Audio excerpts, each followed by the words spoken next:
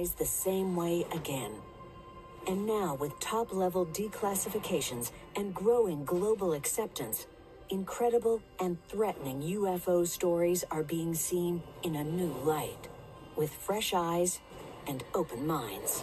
It flew over the base at an astronomical speed that I'd never seen in my life. A lot of sightings of UFOs happen around military bases. Mysterious craft with pilots from origins unknown reveal themselves and breach our most secret and secure facilities. I was told it was the most haunted county in the world. There are druids, there are witches, a woman pedaling a bicycle without a face. It's a glimpse into the unknown. Highly trained military personnel reveal emotional and terrifying true accounts. Had all the guards out, their weapons drawn, and they were scared to death. UFOs were seen over very important nuclear installations as far back as the 1940s. National security can't protect us if they don't know what they're protecting us from. Those on the front lines of keeping humanity safe reveal harrowing encounters with UFOs. We ignore these at our own peril.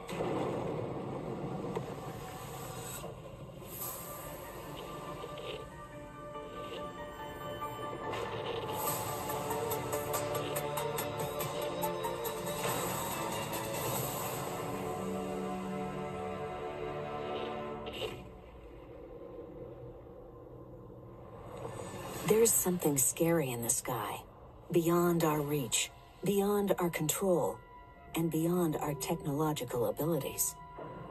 And unknown beings pose a threat to our peaceful existence. These types of sightings should be viewed with deadly seriousness. It's our lives that we're really dealing with here. It's time to look at the sky in a different way. And that's exactly what we're doing. The U.S. government is actively investigating the UFO phenomenon. You question everything that you knew. Alien encounters are no longer just for fiction writers. Where before it might be career suicide to even talk about UFOs, it's finally coming together as the start of a new science. And at the heart of this new science is a stack of emotional testimonies from military personnel, now declassified for the world to hear. From the deck of one of America's most advanced warships, Navy veteran Omar Lara has a very personal and incredible UFO story to tell. Disbelief? What? What was that?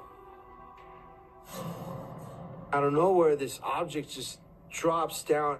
Its maneuverability is nothing I've ever seen in my 10 years in the United States Navy.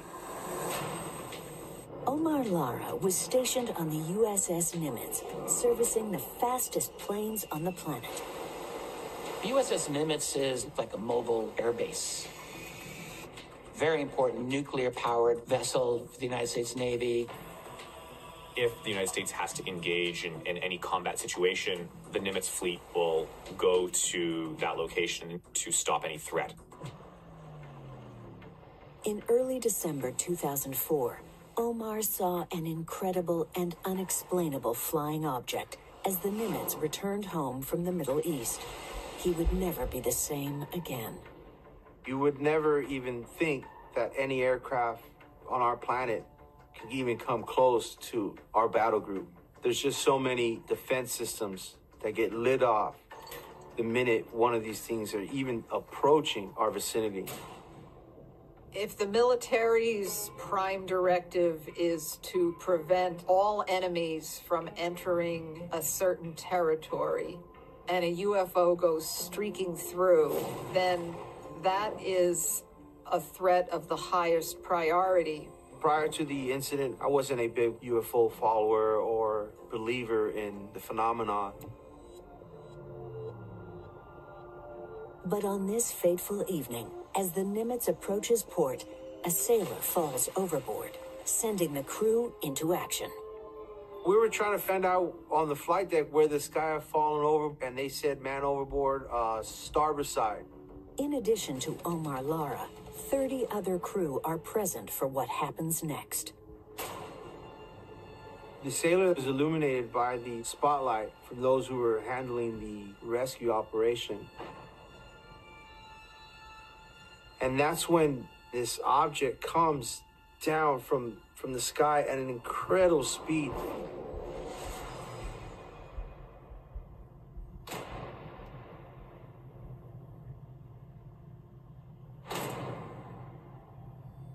It just stopped and just hovered there.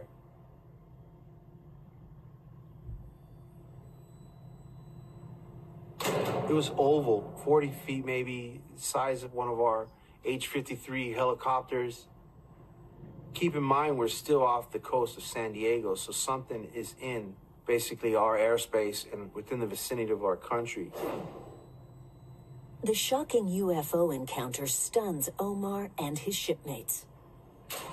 The object had no exhaust plumes, no source of propulsion. It was completely silent. Military personnel, they're trained to be observers, to identify different forms of aircraft. When you see this object be absolutely silent, there's a disconnect there. Even at a distance, you can hear a helicopter in the ocean, but this thing wasn't giving out sound. Scary encounters over restricted airspace have been happening for decades. There were unnerving sightings during the tense early days of the Cold War. One of the most startling encounters took place in July of 1952. Air traffic controllers tracked 6 unknown aircraft making their way towards Washington, D.C. Numerous saucer-shaped objects were seen. They were captured on radar. I am here to discuss the so-called flying saucers. People on the ground describe these objects as being bright orange, white-colored objects that slowed down and hovered over the city for a brief moment before changing direction and moving again in strange and bizarre ways. The Air Force interest in this problem has been due to our feeling of an obligation to identify and analyze to the best of our ability anything in the air that may have the possibility of threat or menace to the United States. This incident had all the credible aspects. Highly trained radar technicians, people from all fields witnessing these craft. After we have this whole media frenzy over it, now a sighting in the sky is a UFO and is quite possibly extraterrestrial. As a result of this incident, the Air Force began to do significantly more research and investigation into the UFO phenomenon. From the 1950s right up to today, the mystery and fear continues. Any object, enemy, or anything drops into our protected airspace, for us to not be able to do anything to it, it's just an eyebrow raiser for those who are in charge of our safety. Every nation has to maintain its security and then protect it from external threats. But flying objects that we don't understand leave us powerless and vulnerable. Violating the secure airspace of Rafael Hernandez Military Airport in Puerto Rico, an unidentified flying object stuns onlookers, performing unbelievable maneuvers.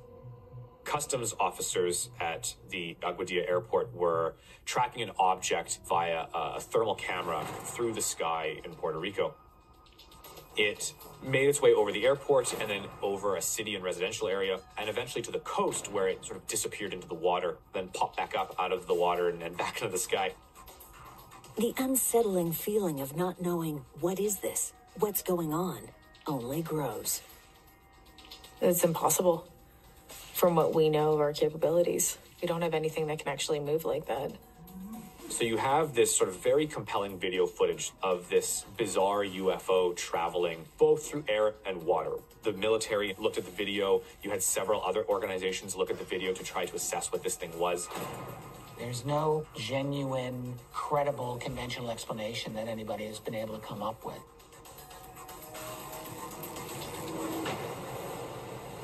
UFO-related breaches around state-of-the-art warships, nuclear missile silos, and strategic military bases leave us open to attack and searching for answers. People within the Navy and the Army are saying that they've seen something and have come forward because they believe that the general population should know about it. These are trained professionals, and therefore, when they say something is happening, there's a level of credibility that needs to be respected. On the USS Nimitz, Omar Lara and his crewmates are awestruck by the sudden and terrifying sighting of the mysterious craft. This thing shot off to our right. There's no wind-up, nothing. It moved so fast that you had to turn your torso just to keep up with it. We would have our jets do flybys, and they would be at supersonic speeds. You could follow any one of our jets with your eyeballs. This object, we literally had to move our torso to just keep up with it. Suddenly, the battle station alarm sounds, putting the Nimitz into high alert. When you have unidentified aircraft violating airspace, there's a potential threat there that they're going to have to deal with. I knew it was game time once they alerted to launch the Alert 6. The Nimitz crew prepares to engage with a UFO. It was not a drill. Everyone needs to report to their battle station.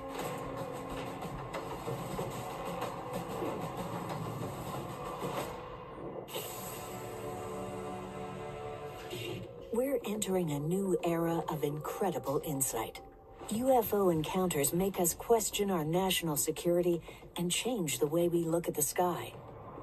These sightings of unknown craft are emotionally charged and often unsettling. As more reports about UFOs come out, especially from people who we deem credible, airline pilots or from people in the military, we start to realize that maybe something strange is actually going on.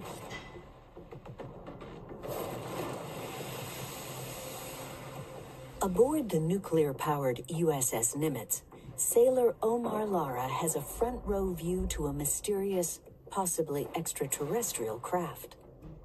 This object just drops down at incredible speed and just stops and plants itself there. Having penetrated the U.S. Navy's secure airspace, the unidentified craft is a real and immediate threat. They saw this in the radar room. It was close. It was really close. On the flight deck, the emergency fighter jets are ready to engage. The bell went off for the launching of the Alert 6, and the catapult system is ready to launch. Then, as quickly as it appears, it's gone. And it stopped, made a right angle, and shot right back up. It just disappeared into the vast space. There was no noise, not even a sonic boom, and this thing surpassed the sound barrier. And that was it. It was over. The crew were left awestruck. And as I turn around, there's a sailor who I seen earlier out there also. He was praying. And it looked like he was scared out of his wits. Another sailor, he used the term, "What the F was that?" We started talking, and the first thing I remember him telling me was, "You don't believe in that stuff, do you?" And I said, "I do now." I think the reason that the government started to really seriously look at the UFO phenomenon was because they were concerned that these could potentially pose threats to U.S. security. You do not know its intentions. You're showing this great show of force, and they don't seem to care. To have another enemy come into our waters, is just like a big slap in the face to the U.S. government. Why are they here, and what do they want? There's been a lot of speculation that unidentified aerial phenomena tend to gather around nuclear-powered area. We have countless reports of UFOs making incursions over air bases that hold, house, or are launch points for nuclear weapons.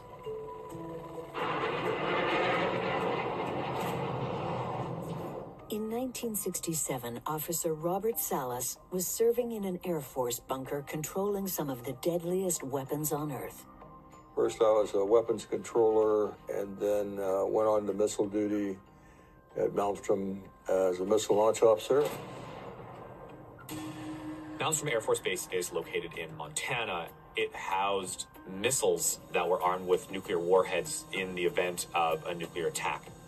It was really one of the most important Air Force bases in the United States during the Cold War. The stakes are high, and the responsibility is enormous. We had 15 launch control centers at Malmstrom Air Force Base, and each had control of 10 nuclear missiles.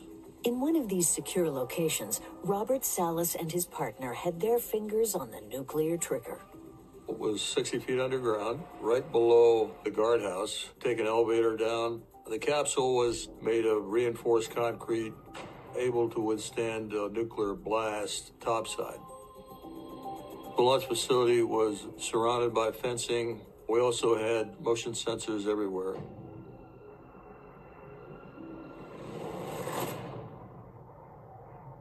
If given the order, we would have launched missiles. By the way, each missile had the capability of 800 kilotons of TNT. The weapons that they used at Hiroshima and Nagasaki were about 15 kilotons. Nearly 100,000 people lost their lives from those explosions, so you can imagine the damage that would have been done from an 800 kiloton bomb. There are few positions in the world that bear the responsibility that a nuclear launch code officer has. We needed to be fairly reliable because if we had decided without orders to launch missiles, we could have done that. We could have actually launched 10 nuclear missiles. We had 6 guards, fully armed, upstairs. We felt pretty good that no one could really get access to the weapon systems. But on this fateful day, UFOs would challenge everything. First thing that happened is I got a call from my topside guard. They said there's strange lights in the sky flying above the facility, moving very fast. He doesn't hear any engine noise. They were stopping in midair and reversing course, which airplanes don't do. I even said, "You mean like UFOs?" I had no idea that things would get pretty dramatic very shortly. And it won't be the only time mysterious craft penetrate and threaten nuclear security. F.E. Warren Air Force Base is one of several very important United States bases that have nuclear weapons. On October 23rd, 2010, the base was not able to communicate with about 50 of their ICBM missiles. The Air Force stated that it was only for about 59 minutes. The shutdown of communications was much longer. But maybe even more importantly was the fact that there was a large cigar-shaped UFO that was over that base at the time of the communication breakdown in which they could not control those nuclear missiles.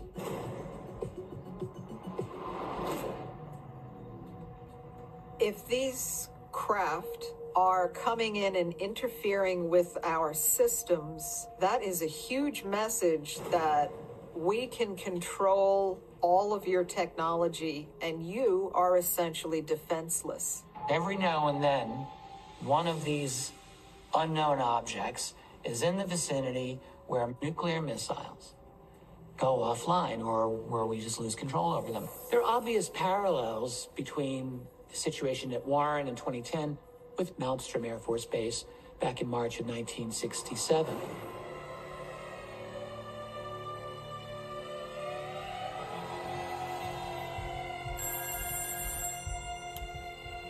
I got the second call, and this time things were very serious upstairs because he was screaming into the phone, literally frightened. He said they had all the guards out, their weapons drawn. Looking at this glowing and pulsating reddish orange colored light about 40 feet in diameter. It was hovering just above the front gate, and they were scared to death.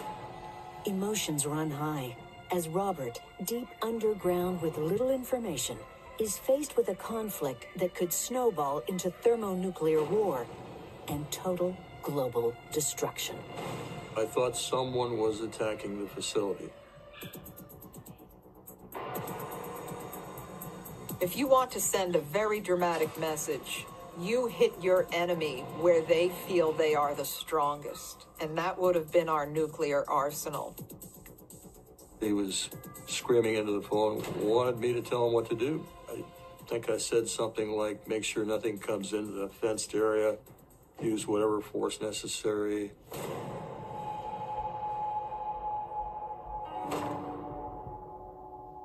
We had a display panel of what the status of our missiles was. And I looked over there just to see that, get reassured that all our missiles were still green and ready to launch.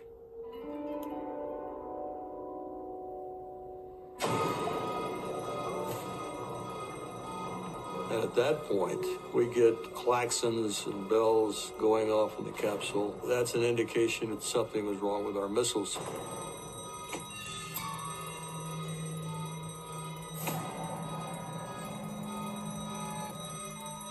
So we looked over at the board, and we saw our missiles turning from green to red, meaning they were unlaunchable, disabled, no-go. It's a very dangerous situation. To be able to fly right into a nuclear facility, somehow get control of our technology, and it shut them off like a light switch. It's petrifying to know that they have the ability to do that.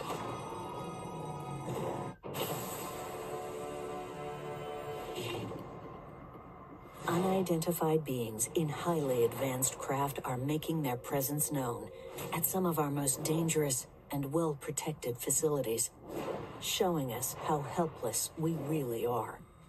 That's a really troublesome reality. The fact is that this is something that military people have been dealing with for decade after decade after decade. 20 meters underground in what should be one of America's most secure nuclear launch facilities, Officer Robert Salas is thrown into an unthinkable crisis. The guards see this red glowing object over the gate. What could be breaching their security and hovering over a nuclear facility? I looked over at the board, and bing, bing, bing, they were all going from green to red. So while this object was still up there, we lost all 10 missiles. What you had was this moment where if the Russians had launched nuclear missiles at the United States, Malmstrom Air Force Base would not be able to respond with a counterattack. Raising the unfathomable stakes, the loss of missile control isn't the only problem. Along with the no-go indications at 2 of the launch facilities, we had lights indicating intrusions. As this security crisis with global implications unfolds, Robert Salas and his team are left terrified and confused. In 2004, Omar Lara and other Navy personnel saw a mystifying craft penetrate their airspace. You're not sure where it's coming from, and it's behaving in ways that don't really make sense to your own understandings of flight. And his sighting wasn't unique. It was shocking to hear that there were other incidents involved with the Nimitz. Recently declassified evidence reveals the incredible UFO mystery to the world and corroborates Omar Lara's story. On November 14th, 2004, the USS Nimitz was off the coast of California. Naval aviators were diverted from their training to a real-life intercept situation to identify and track a target that had gotten too close to the ship.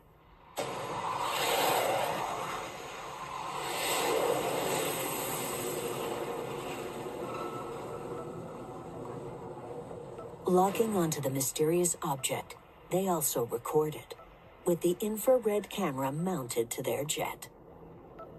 What is that?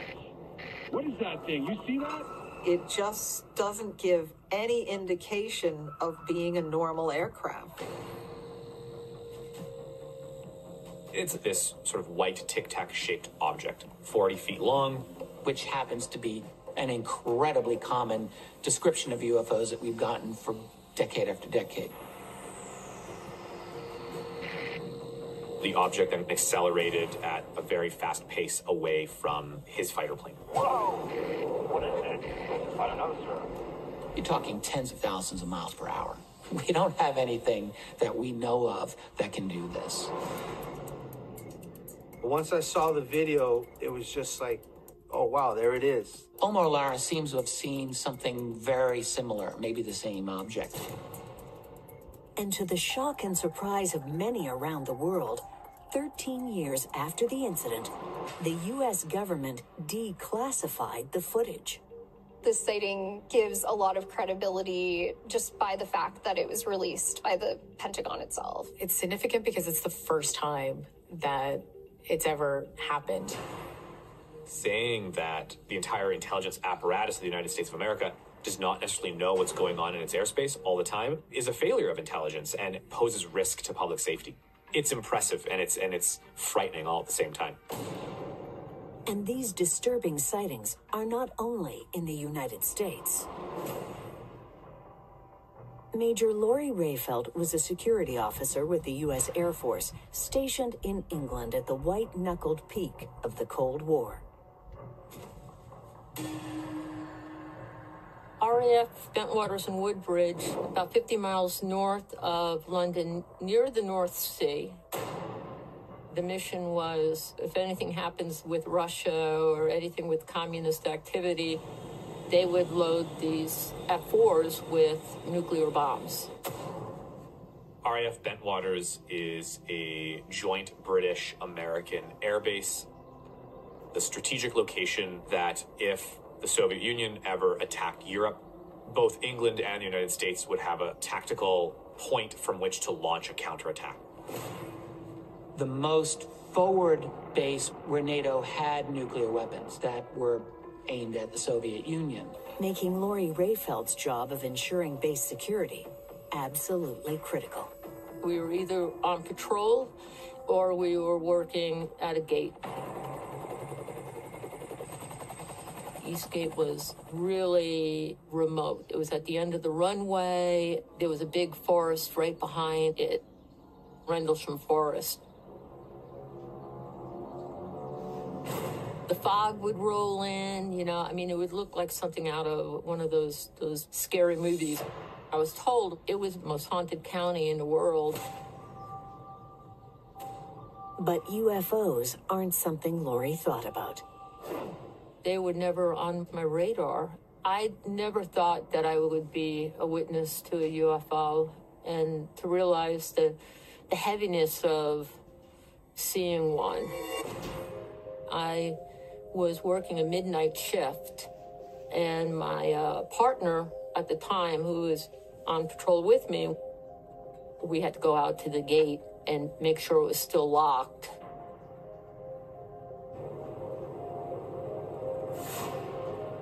It was about 0300 hours in the morning, and I'm filling out my check sheet, and we're just talking.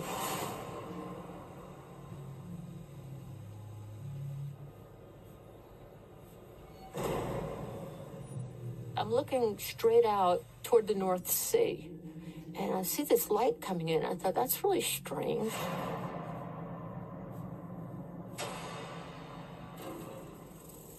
It came in at a regular approach that we were used to. It looked like an oval kind of a light. Then all of a sudden, it stopped and it hovered. There was no sound coming from it whatsoever. And then it went up, down, left, right, and it was as if it was kind of saying, wow, we're being seen. What should we do? We were both stunned because we'd never seen anything like that.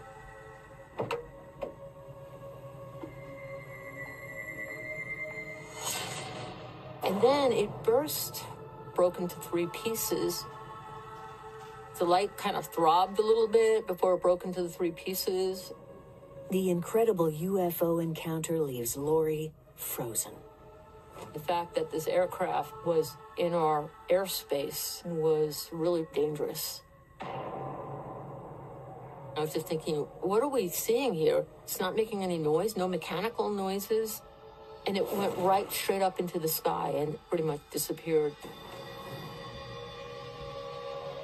It was concerning because not even a few miles away were the nuclear bombs.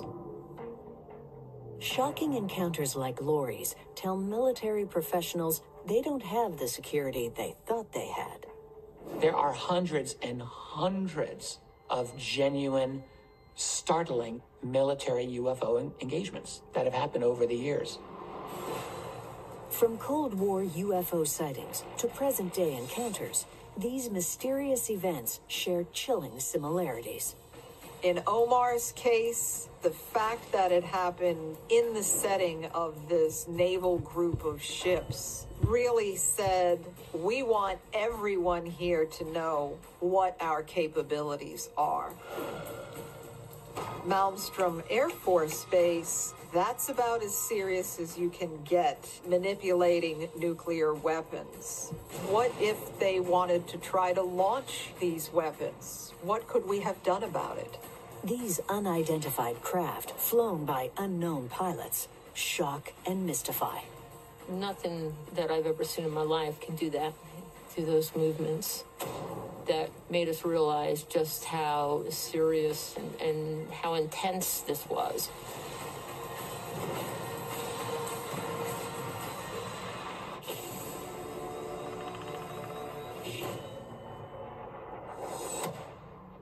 Spectacular UFO sightings and potential extraterrestrial encounters send shockwaves through our perceived security with incredible ease. You see this object drop down at supersonic speeds, sit there and zoom off and shoot right back out to space with no sound, no exhaust. We don't have helicopters, we don't have drones, we don't have aircraft that can make a true right-angle turn. They don't behave according to the laws of aerodynamics. Then you start to ponder who was flying that? What was this technology? Whoever it is, it's something that we don't have on this planet. Keeping an open mind, it's really important for government, military, for scientists. There have always been such factions in the intelligence community's analysis of this who concluded, no, this is from another civilization, one that we don't know how to identify. And their best guess was that these were interplanetary or extraterrestrial. It's a statement that bears great weight, and it's not easy to make. It wasn't spoken about so much because the ridicule within the community was really, really strong. But the alarming evidence keeps piling up. The way it moved, it would be incredible to be able to have that technology, but we don't have it. Lori described it as moving like an Etch-a-Sketch.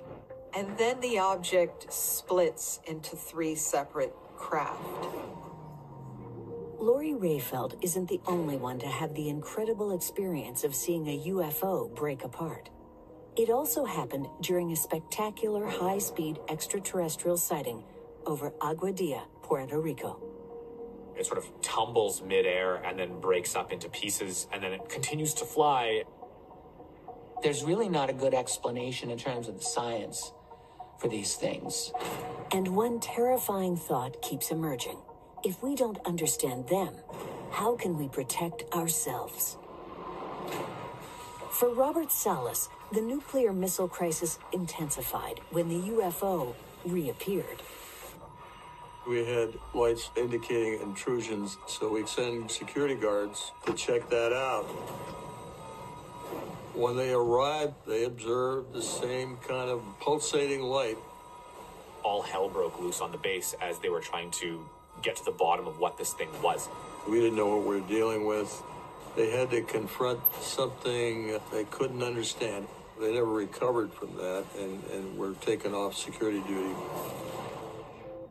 But how could any UFO and its unseen voyagers so easily disarm these nuclear missiles? They're heavily secured, and they have backup systems to ensure nothing goes offline and no incidents occur. The object would have had to send a signal through 60 feet of earth and concrete and penetrate the cabling system, which we had to each missile. This was triply shielded against electromagnetic interference. So it would have to do that individually to each missile, and within seconds. It's a shocking realization with gut-wrenching possibilities. I don't think this could have been anything terrestrial. Something happened that made those missiles go offline for an entire day. That should never have happened. The national security implications ripple way out beyond Malmstrom Air Force Base. The initial message that went out from Strategic Air Command said the fact that these 10 missiles went down for no apparent reason is of grave concern to this command. Air Force Office of Special Investigations said we would never speak of this at all under pain of penalty of prison. We do hear lots of stories of people being told not to talk about their sightings. After the incident, we never heard another word about it. The torturous silence Robert Salas endured is not unique. There was no official investigation conducted after we saw the UFO sighting. It was just really frustrating that I couldn't pursue or figure out what just happened. And an officer shuts down Omar Lara. He popped rank on all of us and told us to cease the conversation and that he did not want to hear this anymore. Having something in the skies unknown, very much a mysterious entity, is very threatening to the kind of claims that the nation is built upon. What if we face incredible powers that can leave us helpless? They can reposition themselves instantaneously. They could certainly disable our communications. This is not a drill, and luckily, it's no longer a hushed secret. These objects and whoever is controlling them have enormous capabilities that I don't think we have the ability to defend against.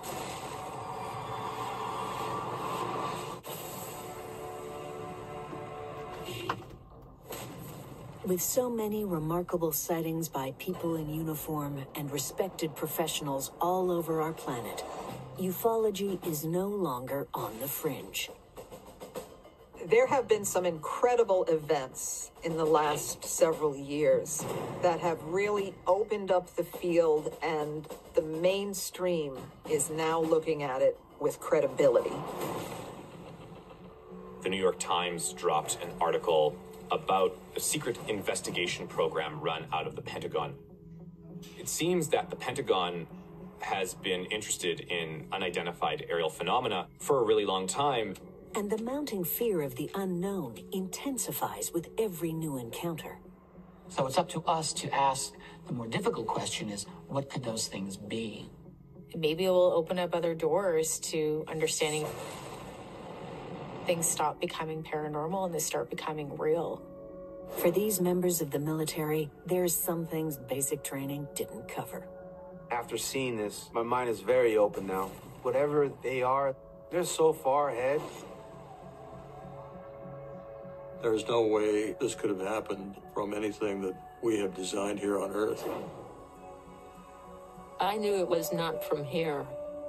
And as the UFO mystery reshapes our modern consciousness, terrifying interference at nuclear facilities continues and intensifies. I realized that my incident was just a small grain of sand in the large sandbox of military and nuclear facility incidents. They also had an incident in Ukraine in 1982 where they actually started a nuclear missile on its launch sequence and then shut it down before it launched. But is UFO interest in our nuclear facilities a threat? Maybe they're just watching us, for now. They want to know, are we going to be a nuisance? Do we have the capability of being an actual hassle for them? So that's enough to get their attention right there. They could have done a lot more damage to our missiles. They did not. The message I take from all of that is they would like to see us get rid of our nuclear weapons. Solid fuel. Nuclear weapons are not weapons of war. They are weapons of annihilation. A lot of sightings happen around military bases. I think a lot of ufologists would say that's because there's aliens here monitoring these bases and making sure that we're not doing anything that's going to cause such destruction as what we did with Hiroshima and Nagasaki.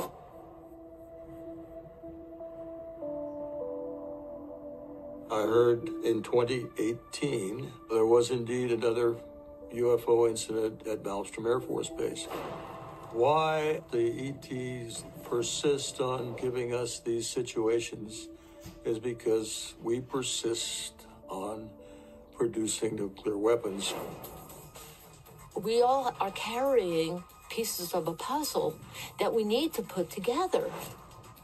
I truly think that these entities out there are watching over us. And I just think that we're at a level where we're more open to it. For our species, the mystery and challenge goes on. Maybe science doesn't have all the answers that we thought it would be able to provide us. Stories of aliens or UFOs point to other possibilities.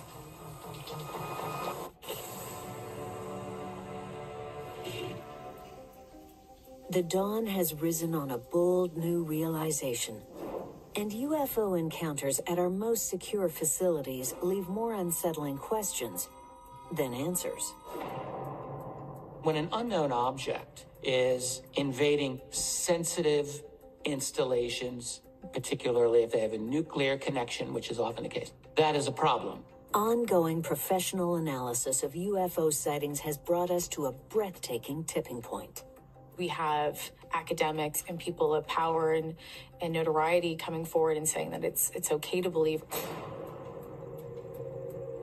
There's also a broader acceptance in our public to accept the ET hypothesis, that these are UFOs of extraterrestrial origin and that they're here visiting us on Earth. It's the first time that governments have come forward and saying that they're taking UFOs actually seriously. It's an exciting time, and our abilities to understand the mysteries are growing exponentially. The perk of dealing with UFO reports today versus 50 years ago is we have a lot of technology at our disposal. An AI system can run through thousands of reports in seconds and find patterns that a human couldn't do on their own. As more organizations are potentially willing to spend money on cataloging and studying UFOs, you're going to get more data of what we're maybe dealing with. For a very long time, human beings have been fascinated by who or what may exist beyond our planet. But as UFOs reach our most secure areas, are they truly a global security threat? I think if they meant us harm, we would be gone. But that doesn't mean there isn't some level of threat. They are flying around us with impunity. They're causing alarm. They can vastly outperform us. That's a threat in itself. So we need to get a better understanding of this and maybe even try to start communicating. Even to this day, I still don't know what it was. You know, I'm always looking like, is it going to come back tonight? Am I going to get to see it? I'm always looking up to see if I get a quick glimpse of that thing again. I don't know whether I was chosen for any particular reason to have this encounter, but I did feel that once I did have the encounter, I had the responsibility of making it public whenever I could. I think the powers to be out there know that I'm on a journey and I am very curious, and I truly believe they want to encourage all of us to figure out how we all fit into this puzzle. I see it as a blessing. I truly do.